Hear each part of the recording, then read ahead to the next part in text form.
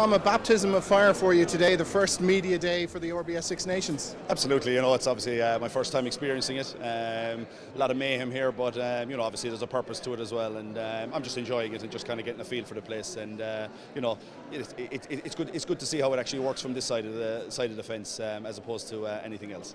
It's very much lights, camera, action today, isn't it? It is. You're being dragged left, right, and centre. And that's obviously something that I wouldn't be too used to, but just rolling in with it and just getting on with it, and just enjoying it more than anything else, just to see the occasion.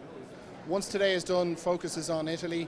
You've had a few camps and a warm-up game. How are things settling in? Yeah, we were a small bit late starting. We only got cracking over Christmas. We've had 4 camps so far, and one of those included a match last week against Wales in Ashbourne, which obviously went very, very well from a starting point of view. But no, we realise that we're on a very tight time frame, but we're concentrating on just a number of areas that we can really focus in on, just to make sure that we're right, and then hopefully obviously the quality of the girls that are there and the quality of the skill level and the talent, we're expecting that then to come through, and hopefully we'll it's going to be a very, very tough game over in Italy. We're under no illusions, but we're going over there very, very confident that we'll be competitive.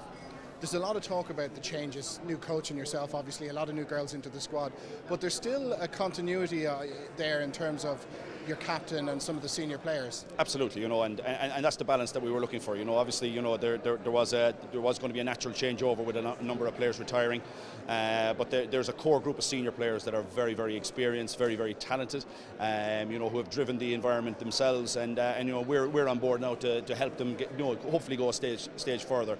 On top of that, we've spotted a number of younger players with a lot of talent and a lot of promise. So we're hopefully going to marry the two together, a bit of experience and a bit of